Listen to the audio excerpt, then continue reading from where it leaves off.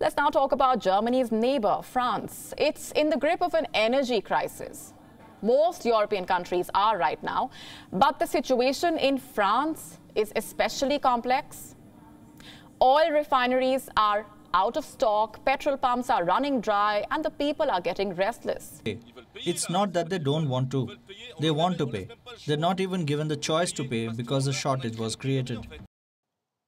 This is probably one of the best media clips ever put on television for electric unicycles without the riders saying one word. This is a big win for all EUC riders around the world.